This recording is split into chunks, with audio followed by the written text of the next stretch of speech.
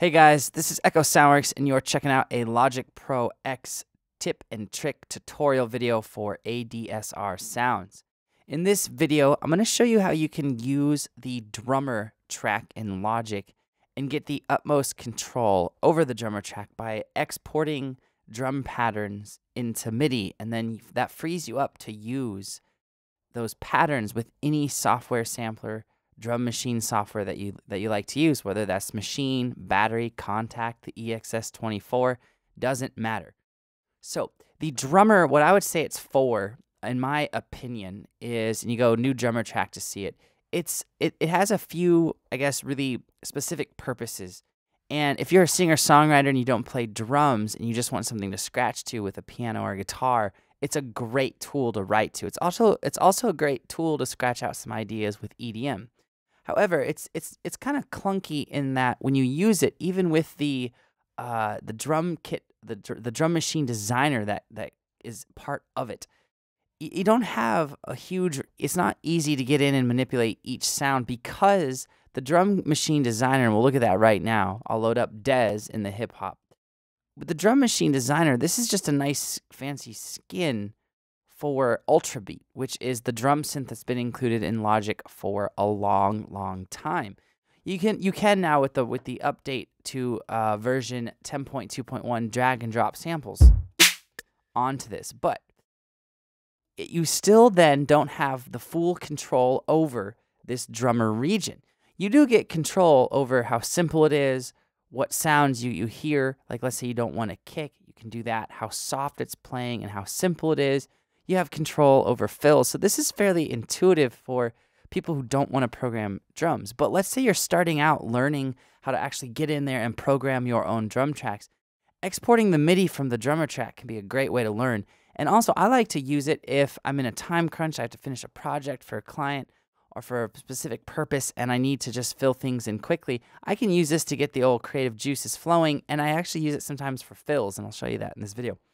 So this track right here that's in gold, this is what the drummer audio looks like, and we'll do in the middle and we'll solo this.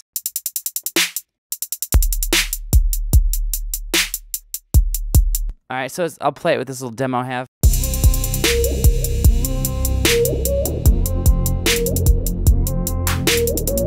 All right, so it sounds kind of dated. It's not the coolest thing. Now, I could, of course, swap out the samples to make it sound a little bit better, but I can't control when each individual hi-hat, when each individual snare is played. All I have is control over, let's say I want less hi-hats. I can do this. I can scroll this back, or maybe I want it louder. But I can't do it on an individual basis. So what you can actually do here is we'll just leave this kind of in, we'll just actually make it loud for this. I'm going to turn the fills down so there are no fills. Delete this other one. So this orange region, you'll notice, it looks different from this, and this red track right here is your general MIDI instrument, software instrument, brings up the piano roll. And you'll even notice that it looks different, but kind of similar to audio, but it's not audio or MIDI. It's this kind of special, I guess, region, if you will. So if you right-click on it and go to export as MIDI file, I'm going to call this ESW tut hip hop. Okay, I'm just going to pop this onto my desktop. And now what we'll have is we'll have the actual MIDI file that correlates to this drum track. So if you want to get the exact same drum track loaded up, what you can do is load up the drum machine designer, click on the first sample in the first cell. This will load up Ultrabeat. This is actually what's loading in these sounds. So if I play this, all right, you can see that it's kick 2, right? Not kick 1. So the kick's really far up there, which is kind of weird. Kind of weird that the kick is laid out like that. But this is what's actually creating it. So what I can do is we'll do new software instrument track. I will save this as, we'll do save as.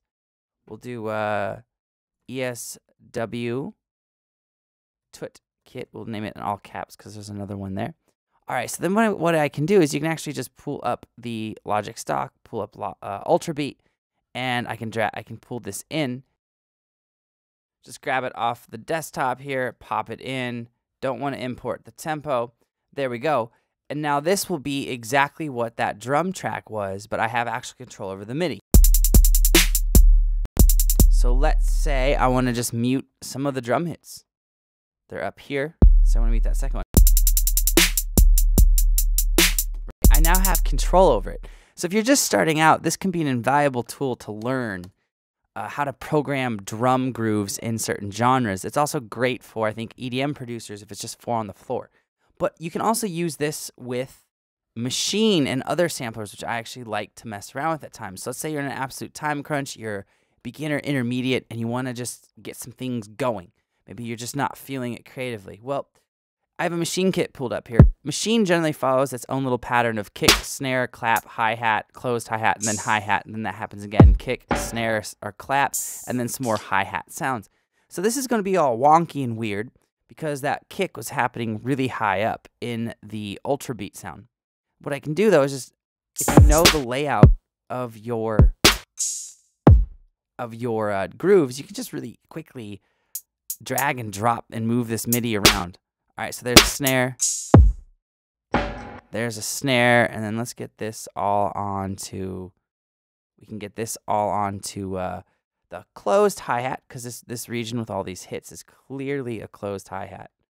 So let me get machine out of the way so I can see this a little bit better. I'm just gonna hit Apple A and unselect these. This being kind of a pain to grab. All right, so we'll just drag this down.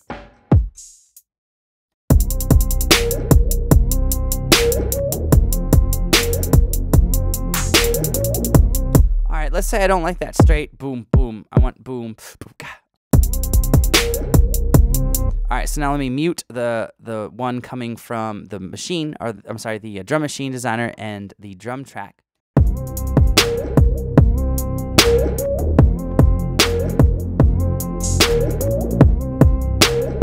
All right, so now you can see I have complete control over every element in this groove. I didn't have to make it.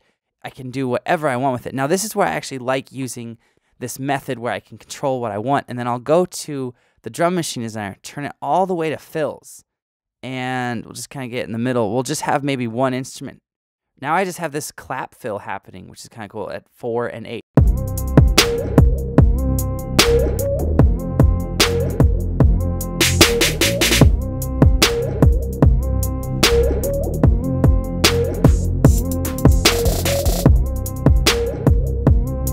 All right, and of course, let's say you don't know how to build those types of fills, like right here. You could export this as MIDI. Let's say you're like, what time signature is that? We can actually look at that real quick, and we'll export this as MIDI. So it's a great, great learning tool. So I'm going to export this as a MIDI file. We'll call this fill. There is the MIDI, hit no, and now you can see, and you can load up in Ultrabeat, you can load it up anywhere you need, anywhere you like. You can actually see, okay, what's happening with the this drum fill region here that was occurring. So you can see that this is kind of how it's happening. It's a really cool learning tool if you're trying to figure those things out. Now for EDM, I think this is really cool if it's 4 on the floor, because then you can just swap out samples, use it with machine, use the MIDI with whatever you want. But wanted to show you guys that functionality of the drum machine designer, the drummer track in Logic. You can easily export everything as MIDI, which is really cool, because then you don't have to use this simple, soft, loud, complex kind of matrix slider if you don't want to. If you're more intermediate user, more advanced user, and you just want to kind of use these as customizable loops, they are there for you. So if you guys have any questions or comments, let me know down below, and I'll get back to you as soon as I can. Like I said at the beginning of the video, I am Echo Soundworks. Thank you so much for checking this video out. I will see you guys next time.